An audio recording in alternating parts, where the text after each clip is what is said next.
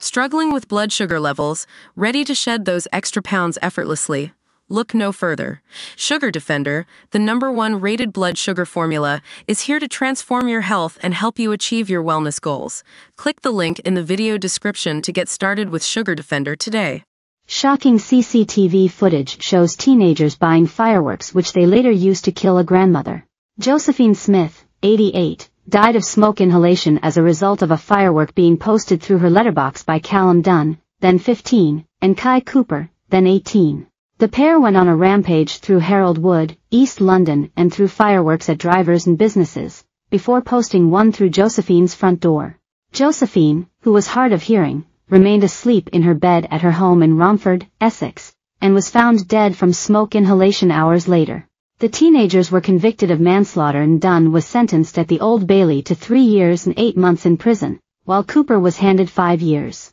They were sold the fireworks by Mark Vardy, 59, in October 2021, who gave them the products after being told they wanted to throw them in people's faces.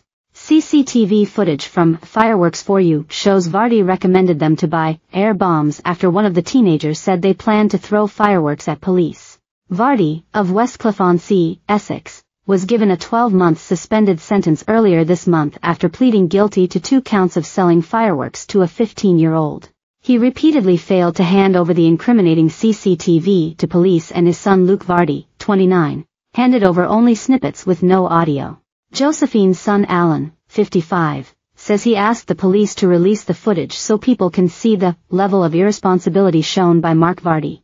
Alan said, "It was important to us as a family that the police released this footage. We wanted the wider community to see the level of irresponsibility shown by Mark Vardy that night and why it was that he ended up in court. He was supposed to be a responsible adult and certainly should have known better and known the risks involved with such an irresponsible sale.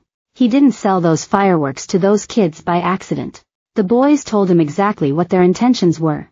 Josephine's family want the age for buying fireworks to be increased to 21. And for a minimum spend of £50 to be imposed. They also want more regular checks on fireworks vendors, to make sure they are acting responsibly. Alan said, "This should discourage irresponsible youths from purchasing individual fireworks to cause mayhem. The youths that took Mum's life bought 10 mega burst fireworks for £8.99. These are essentially small bombs. It makes no sense to me that this was possible."